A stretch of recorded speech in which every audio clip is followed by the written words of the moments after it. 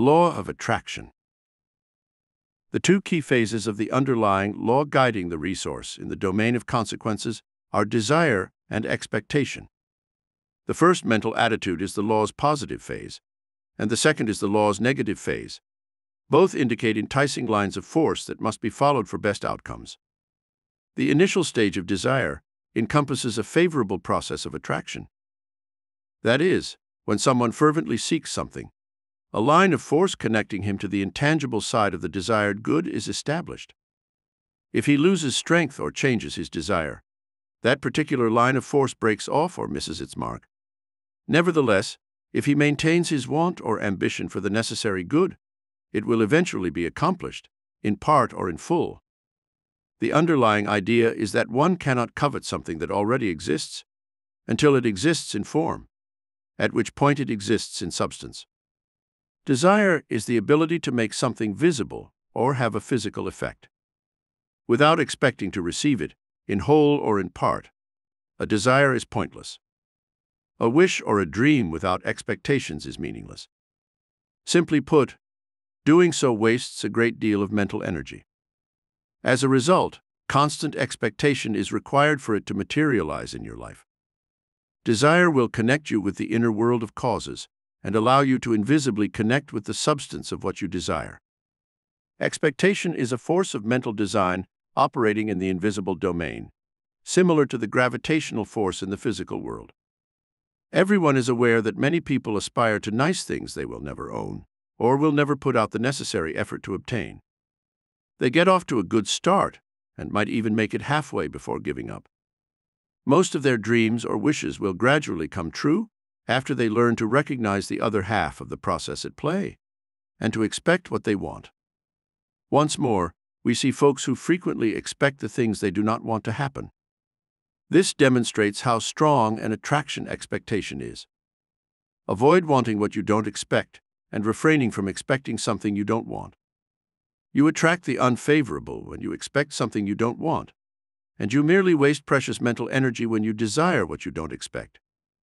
On the other side, your power to attract anything becomes compelling when you expect what you continuously crave. Expectation brings the desired thing into your life, while desire links you with it. The law is this. If you are suffering from any kind of oppression, including poverty, difficulty, limitations, or deprivation, start thinking about this law of mind right away. Over time, you will gradually become more adept at using it to create better things and circumstances. Your right to happiness is an unalienable one. In order to better understand the tremendous latent possibilities within ourselves and the unseen laws that the mind produces, we should endeavor to study more. Nature does not deprive us of anything nice or desirable. Rather, she has given us the mental capacity and inner strength to get and appreciate every good that is necessary for a happy and fruitful existence. The ability to apply knowledge is the true test of its usefulness, since knowledge that cannot be put to use practically is of little or no value. Here is a straightforward approach to using the law of attraction to our life in order to enhance the amount of good. Create an accurate mental picture of what you want. Wish for a tremendous deal of good in that direction, but don't specify how it will happen or what form it will take. Avoid being tense or experiencing any stress or worry. It is better to mentally recreate the scene at random times when you are relaxed and unhurried. Allow yourself to visualize the concept or project as if it were a moving image on a screen. Avoid pressing the concept, because it will just lead to congestion and muddle. The outcomes will be better the more composed and silent you are. Maintaining this idea is crucial. Therefore, keep sating your hunger or want while maintaining a tranquil, assured trust that what you seek will manifest. As long as you maintain this attitude, the desired good will draw itself toward you. Depending on the clarity and force of the demand and the specific type of good requested, it may occur practically instantly in the case of simple items like an invitation, a book, or running into a buddy on the street, or it may come later. Be sensible and practical in the interim, and do what you can to encourage his arrival. I don't have much faith that the Lord will answer individuals who sit impatiently in a chair for their desired outcome to fall into their laps. It is written somewhere, "Help yourself, and God will help you. Yes, taking action yields results. This supports the creative thought process and gives it a means of expression. The outcomes are then left up to the law. The law will be put to rest if you do your part. The length of time it appears to take to produce your resource will depend on how well or completely you cooperate with the legislation. Time is a construct of man. Nature has no concept of time and always acts in the here and now. Sometimes the outcomes you get will appear nearly supernatural. When there has been a profound desire for a certain benefit without anticipating its fulfillment, adding action will frequently lead to happier outcomes in the end. In actuality, when you combine the two fundamental components of desire and expectation, you are always in compliance with the law. A secret intelligence is activated, connecting you to the actual strategies for realizing your goals. The underlying principle of this attraction mechanism is as clear-cut and demonstrable as any mathematical science principle. We all use it on a daily basis in some capacity, albeit typically unintentionally and hence imperfectly. In order to avoid depriving someone else of something they are entitled to, avoid wanting or demanding it. Only desire things that will make your life more complete, happier, and allow you to assist others in a better and happier state. Use the wisdom God has given you to distinguish between reasonable and irrational requests, and try to be reasonable in your demands. Your innermost self yearns for abundance, satisfaction, and harmony. When you follow the rule, continually hope for a growth in good as proof of your faith, gain wisdom and trust in the great source of all good, you gradually come to possess these conditions more and more in your life. Everything that matches the condition of the mind at any given time is drawn to it like a magnet. Whatever you visualize in your head, anticipate, and think about tends to attract things and circumstances that are harmonious with it. The law of mental attraction's reality and ongoing functioning have been amply supported by science. Everyone should therefore use extra caution in how and what they think. The earlier we acknowledge that most of what happens in our lives is a direct result of our predominant mental attitude, the sooner we may start to change and advance in our lives. To give the law a chance to assist us, we must endeavor to instill it with the will to advance. Then, everything functions to assist us. Obstacles will increase our resolve to prevail. Other people's discouragement will simply make things stronger and spark more activity. We will comprehend and see more clearly how every challenge is an opportunity for growth, and every challenge is a step on the road to success. Because the spirit within us is unbreakable and is always summoned by desire and aspiration, it always has greater power and is richer in wisdom. Our so-called weights will lose their heaviness. This will direct our thoughts and deeds in the direction of the avenues that lead to the heights of achievement. The law of mental attraction functions similarly to the law of gravity. It is more precisely defined.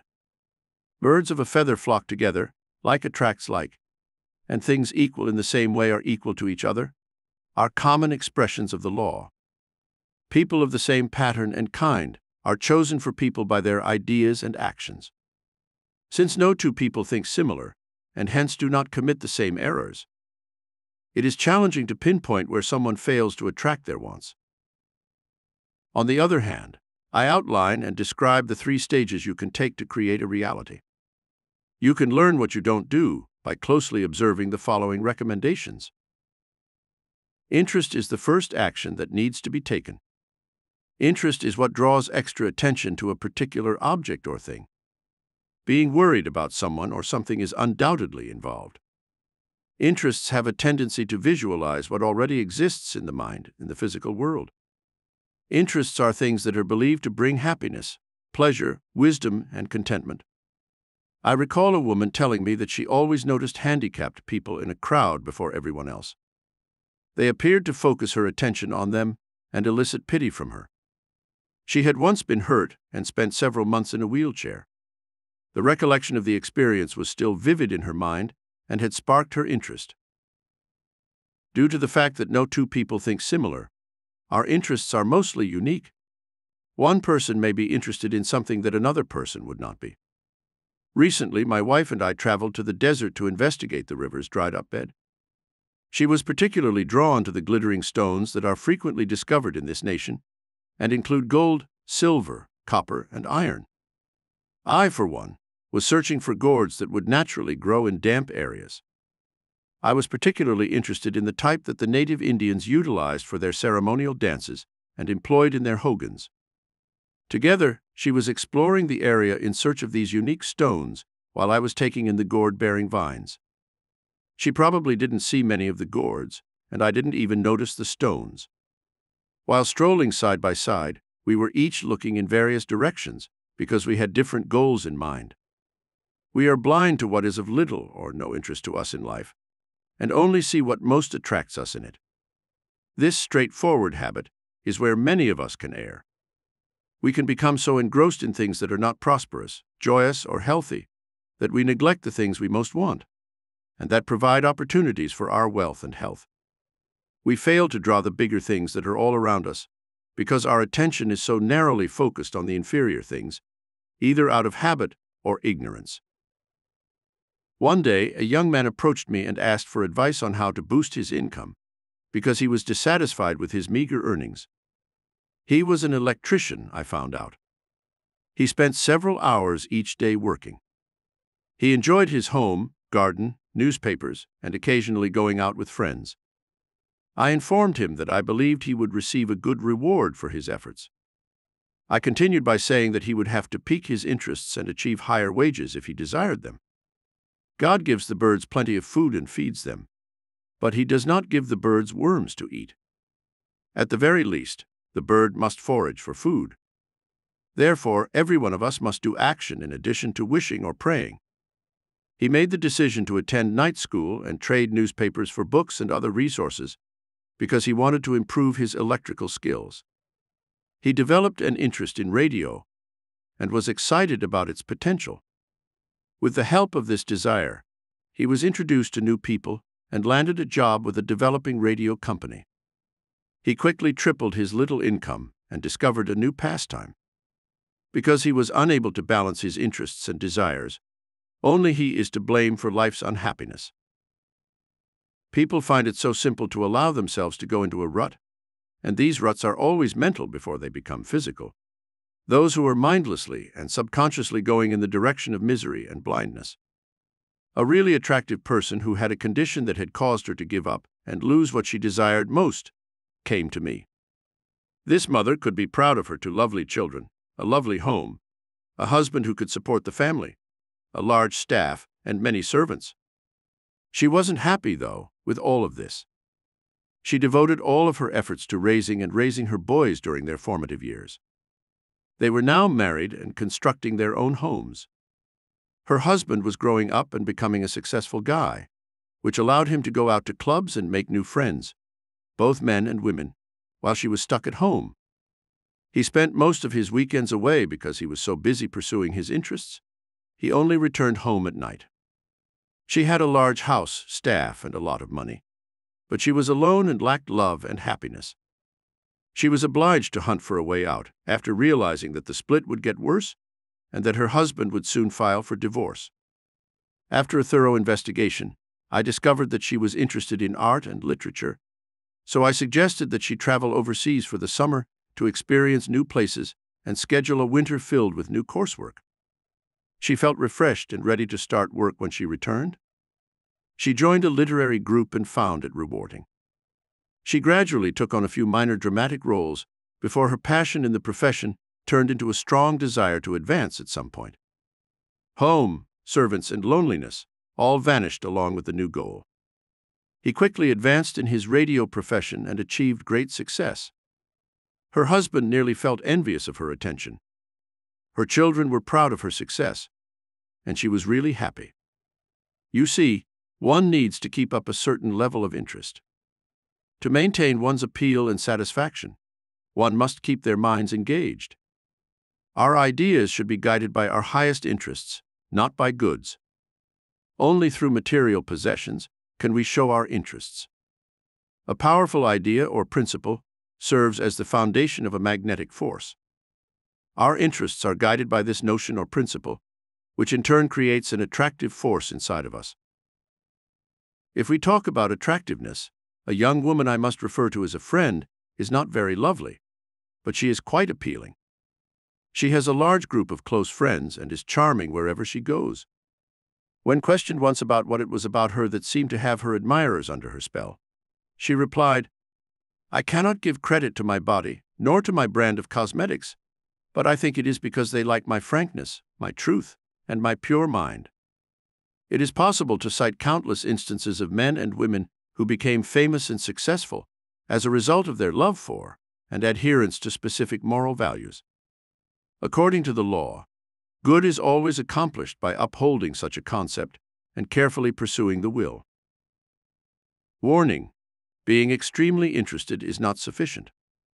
This enthusiasm must be applied to our regular tasks.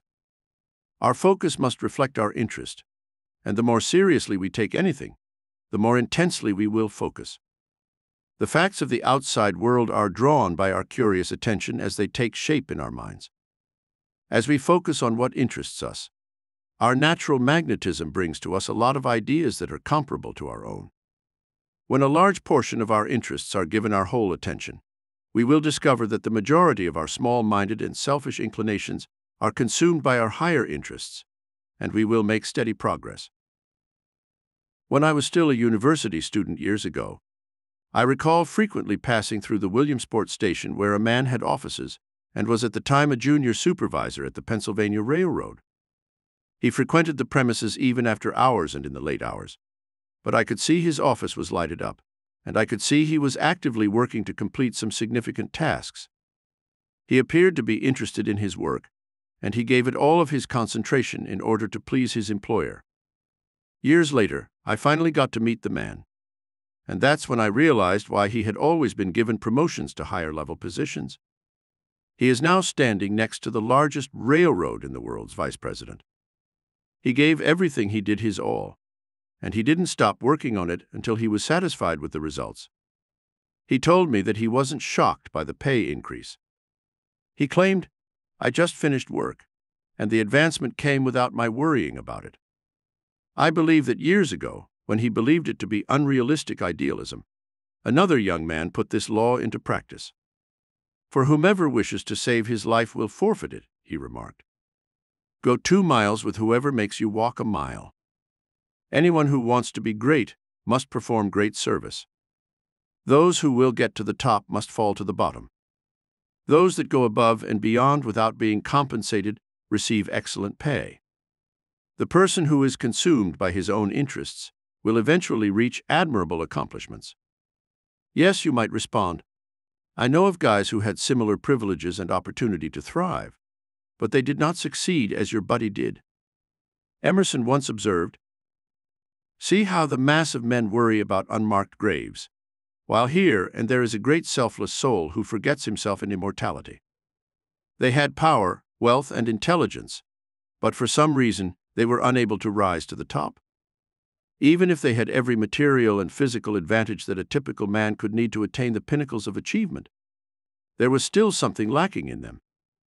All success has a hidden source and cause that must first be given attention in theory before being given in practice. I want to say this. If you adhere to the idea of honesty, then do everything in your power to uphold it.